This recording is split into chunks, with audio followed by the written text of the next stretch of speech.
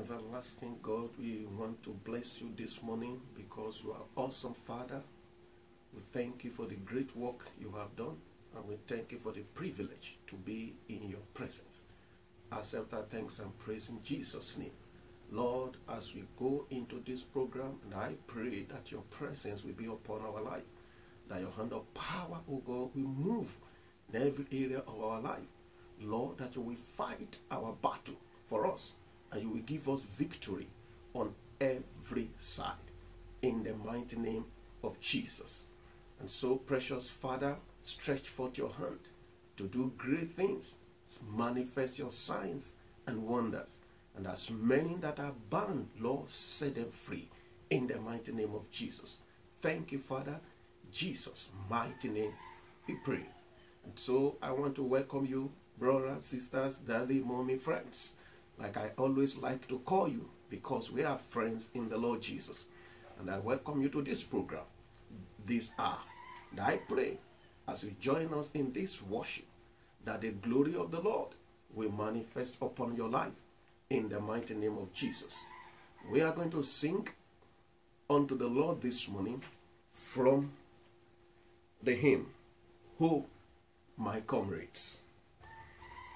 Oh, my comrade, see the signal waving in the sky. Reinforcement now are bearing, victory is near.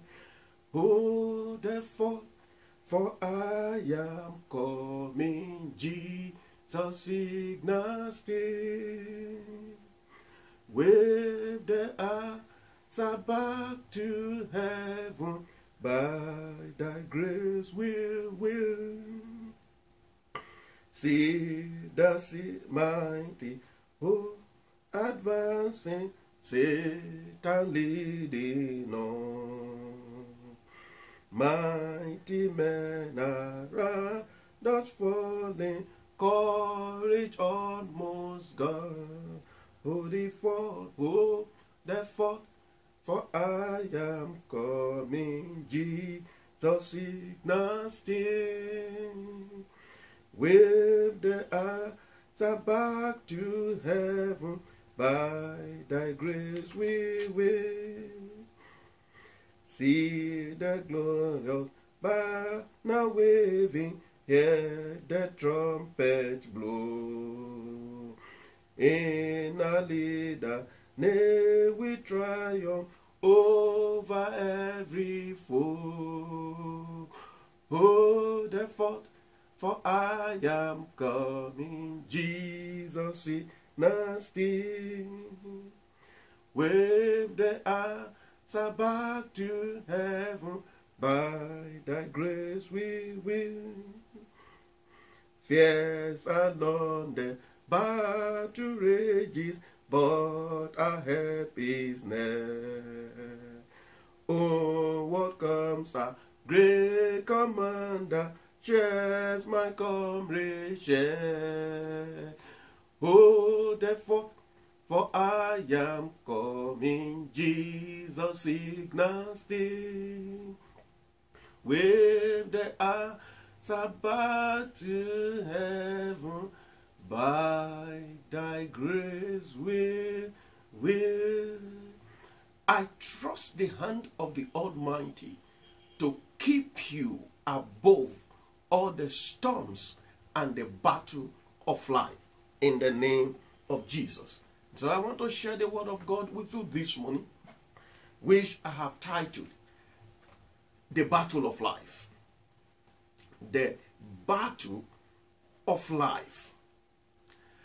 Many times, a lot of us trivialize the issues of life. We take the issue of life with a very, very light hand, because for some reasons, some of us do not have the needed understanding required to be able to carry them through this journey of life. Our patriarch in faith, men like Abraham, men like Isaac, men like Jacob. These were people who understand depth of life because they identify themselves as a pilgrim, a sojourner. And in the course of sojourning, there are bound to be conflict. There are bound to be battle. There are bound to be perils. There are bound to be issues. But I pray that in your life, you will overcome every battle in the mighty name of Jesus. That takes us quickly to the book of Revelation. Revelation chapter 12. And I read verse 7 to 9. The Bible says, and there was war in heaven.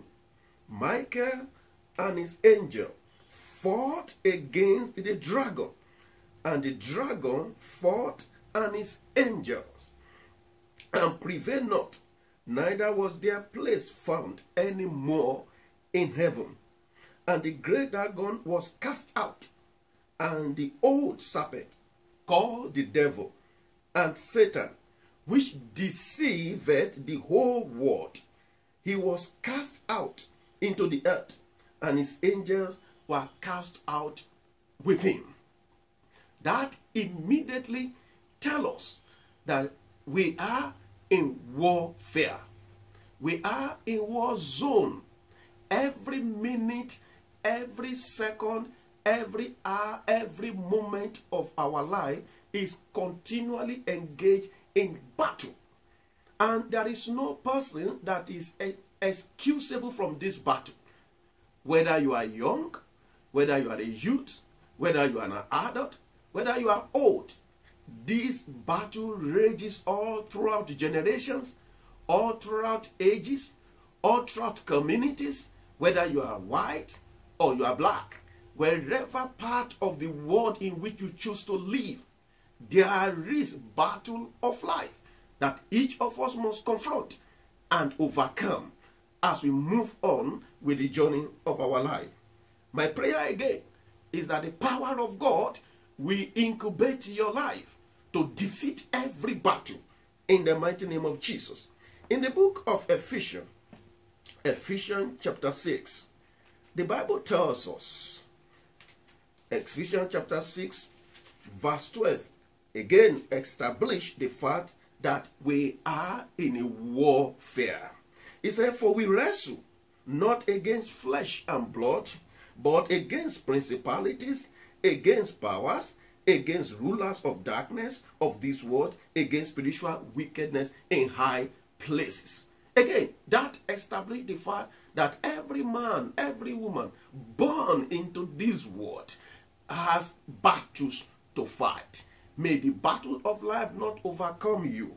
May it not overwhelm your journey in the mighty name of Jesus. So everyone has battles to face. In the book of Job chapter 14, the Bible says that man born of a woman is of few days and is full of trouble. When Pharaoh met Jacob and asked Jacob, how old are you?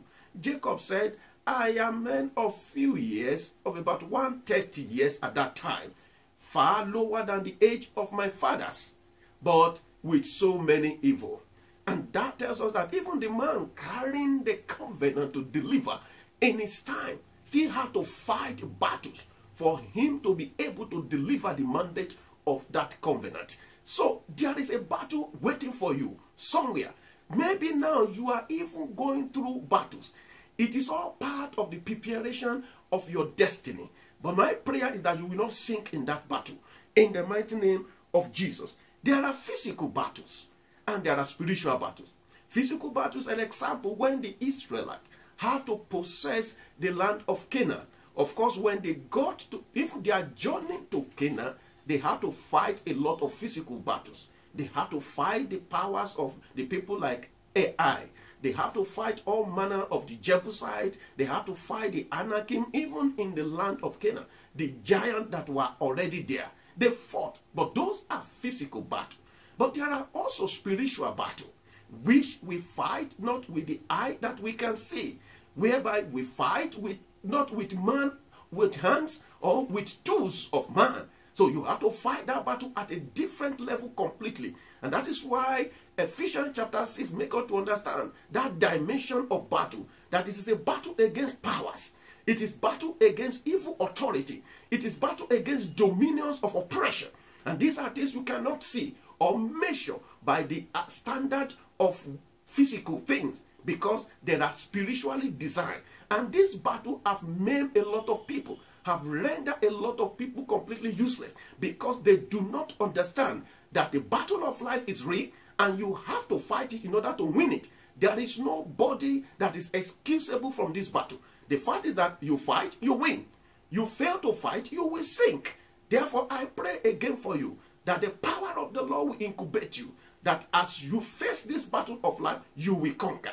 You will conquer. You will conquer in the mighty name of Jesus. When you look at the book of 2 Corinthians chapter 10, verse 4. 2 Corinthians chapter 10, verse 4 says, the Bible says, for the weapon of our warfare, they are not carnal, but they are mighty through God to the pulling down of strongholds. You do not give weapon to people who are not in conflict. You do not give weapon to people who are not in battle. You do not give weapon to people who are not in a warfare.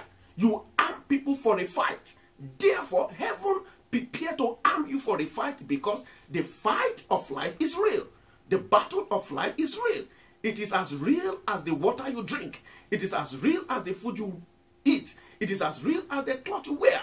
Every day people confront battle.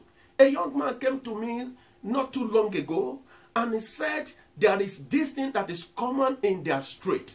And he shared his experience. And he said, look, his father was even the one that the street was named after. So he was not just a small person. His father owned, his name was put on the street many, many years back. His father have long died and gone. But there is a peculiar problem with every child of landlord in that street, from beginning of the street to the ending of the street. What has happened? These people will always dream that one woman will always come to mess them up in the night. One particular face. And at a time, each youth, each person, each child will see it, but they don't understand it. And it's a problem that continues. Very soon they started discussing among themselves. And they discovered that, oh, you are also having that experience. The other, oh, you are also having that experience. So from every house in the street, this problem was there, oppressing their life. And when they discovered that, oh, it is not only happening in my house, it is happening in every house that is in that street. So what the youth decided to do, they began to relocate from that street. That on their own, even when some of them are not ripe enough to live, they just want to live because they realize there is a problem and nobody has been able to solve that problem for them. That is what we call battle. Yours may not be like that. I shared a report of a man when I was in the East, ministering in the East, and a man who happened to be the firstborn of his own parent discovered that his own parent became his enemy. A highly placed person. He was in an unexplainable way. He had to leave his work. And he came back home. Everything that needed to belong to him, they gave it to another person. To the extent that his mother told him that I am your enemy. I pray for you that every enemy setting up battles against your life shall be disgraced by the power of the Lord in the mighty name of Jesus. So battle is real. The story is endless. We can spend time talking about what people go through. But what I want you to know this hour is that whatever situation that is not comfortable for you that you are going through, there is a battle going on. Maybe you don't understand it. Maybe you don't know the mystery behind those battles. Maybe you don't know who institutionalized that battle against your life. What you need to do is to confront that battle in the name of the Lord. And the Lord will deliver you in the mighty name of Jesus. Why the battles? Why are the battles? Why do people face battle? Why humanity is confronted with so much battle? Number one, because as it is written in the book of Revelation chapter 12, Satan and his host, the Bible says that the devil, the old serpent, Satan. So all the description were clearly put there. has been cast into this world. He's here.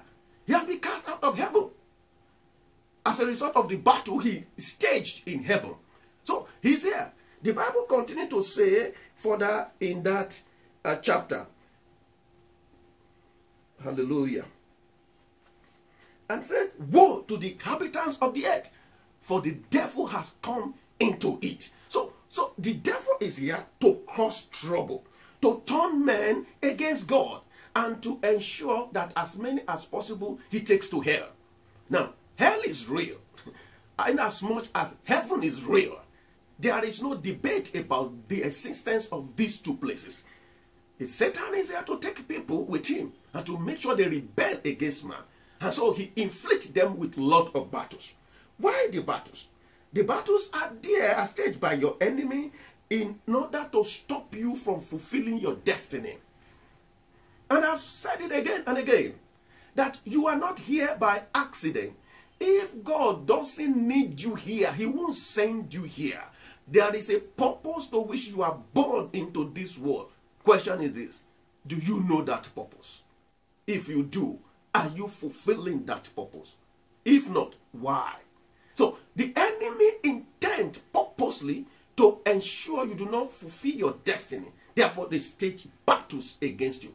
There is no man of destiny before our time, now, and or that will ever be, if the world still remain before Jesus comes, that will not face battle if you must fulfill your destiny. Number 3, why the battle? The battle is put in place to afflict people. To afflict people. To afflict people. There are a number of people who have thrown away their faith because of affliction. There are a number of people that life has become completely unbearable for because of affliction. The Bible says that affliction makes a wise man mad in the book of Ecclesiastes chapter 7 verse 7. Affliction bring about oppression, bring about pain, unexplainable pain in life. That I pray that every affliction that is in your life right now, let the fire of God consume them in the mighty name of Jesus. Let them lose their power over your life in the mighty name of Jesus. Why the battles? The battles are there to keep people bound. To keep people bound. To make sure they are kept in slavery. To make sure they prolong their stay in the school of slavery. To make sure they are bound, limited, tied. So that their life is not free to do what they are supposed to do. So that their destiny is not free to do what they are supposed to do. So that their spirit is not free to do what they are supposed to do. Bound and afflicted. So that the enemy can keep torturing them. I pray that you will not eat on the table of your enemy in the mighty name of Jesus. This is what happened. Why there are battles of life. So that people will be afflicted. People can be bound. People can be kept in chains of slavery. You look at those Hebrew children who said they cannot sing the Lord's song because they were in place of slavery. Look at people that should have fulfilled great works because they are in slavery. But as the Lord delivered Nehemiah, as the Lord delivered the Israelites from the hands of Pharaoh, the Lord will arise for your sake and deliver you from every slavery, every bond that have been tied around you, spiritually, physically. Let them be broken in the mighty name of Jesus. And let the power behind your slavery be disgraced out of your life in the mighty name of Jesus. Why? The enemy stage battles of life against us. It is to waste people's life. It is to waste people's life. We are not here. The Bible says that the kingdom of God is not in raiment, it's not in food. It is in righteousness, peace, and joy in the Holy Ghost. We are not here just to eat food. But when our life fails to produce or deliver what it's supposed to deliver, what a wasted life. May you not be wasted in your generation in the mighty name of Jesus. This was the kind of battle that was staged against the life of Samson. Even though he started well, but they ensure that he finished not well. They ensure that he could not continue to carry on that assignment. That is battle. What a great man falling in the hand of Delilah. When you look at the life of King Saul, I keep wondering about that man's life. How he fell and fell at the Mount of Gilboa. And David said, how are the mighty falling and the weapons of warfare perishing? But how did Saul go to where he was? Battles of life. They made sure that his attention was completely shifted, not to give adequate regard and obedience to the God that have shown him and his family mercy. Who was Saul before he became king? A man of no recognition. He was of the Benjamin, the little and the smallest of the tribe. But yet, God lifted him up. God even made him a prophet, that he prophesied in 1 Samuel chapter 10. What a colorful encounter. But yet, he was confronted with this battle because he lacks understanding that there is what we call battle of life. And he took life with levity. He took life that, okay, well, since I am a king, I can just do things anyhow and go away with it. No. There are battles stage managing people's life. There is what we call satanic network that are projected against people. There is power of bewitchment that are daily released against people in their environment, in their place of work, in where they live. Yes, there are curses that are daily issued against people in order to tie people's life down, to cage them and make them unproductive in their time. There are people who labor and they gather, but before they even die, what they gather have wasted in their life. When the enemy decide to move a battle from the life of the parent to the life of the children, you see parents who have done so much, and yet their children are nowhere to be reckoned with. I pray for you this hour that every of such battle that is waiting at the gate of your children, let the ground open and swallow them up in the mighty name of Jesus. Those who are your enemies and have decided to become the enemy of your children, because they have failed over your life, they will fail over the life of your children in the mighty name of Jesus. So the enemy want to waste people's life. John chapter 10 verse 10 says, for the thief cometh to steal, to kill, and to destroy. So if the enemy succeeded in stealing from you, if the enemy succeeded to destroy what you are laboring for, if the enemy succeeded to kill your dream, your ambition, your success, your breakthroughs, even your love and passion for the things of God, what are you on earth for? You are as useless as anything. Therefore, I pray, wherever the onslaught of the enemy is against you, let the hand of the living God arise for your sake this hour and break that shackle away from you in the mighty name of Jesus. What do we need to do in order to be able to deal with the battles of life? Because they are there. You may not know the hour. You may not know the time. You may not know where they are waiting. You may not know the route through which they will come. Because sometimes people make wrong judgment of where battles are coming from. You may not know. There are a lot of wicked ambush. David said, he said, they lay wait for me, and the due diligent search of my step. May those that are monitoring you and you do not know, may they not catch up with your glory in the mighty name of Jesus. May heaven blindfold them and frustrate their steps against your life in the mighty name of Jesus. What do you need to do? Number one is to understand where the battleground is. And the first thing you need to do, understand where the battleground is. Now, the battleground is nowhere else but inside you. That is where the battleground is. Your mind is the biggest battleground, which you must learn to have control over, which you must learn to have hold over, which you must learn to be able to put in order, which you must learn to be able to put in the right gear. Your mind. Every battle confronting you, we either stay long or it will be defeated. That will depend on the position of your mind. Any battle that you lose in your mind, you will lose it physically. Any battle you can win in the realm of your mind, you will win it physically. Of course, with the power of God backing you up. And that is why God told Joshua. He said in Joshua chapter 1, he told Joshua almost about 5 times, be thou courageous. Only be thou courageous. Courage is a thing of the mind. You cannot face battle without being courageous. You cannot face battle without having your mind clear that you must fight this battle and you must win this battle. Without making sure that the enemy does not gain control of your mind. You see people facing battle and they keep jumping here and there. They are scared. They are afraid. Today they pray. Tomorrow they confess negatively. Because the enemy is taking over, manipulating their mind. And once the enemy takes control of your mind, it's like a living time bomb inside the life of that person, waiting to burst. So you need to deal with your mind.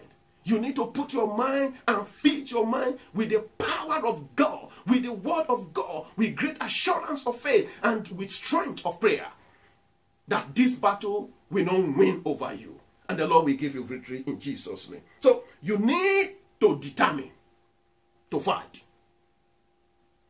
You need to determine to fight. Time will not part me to share a lot of personal experiences.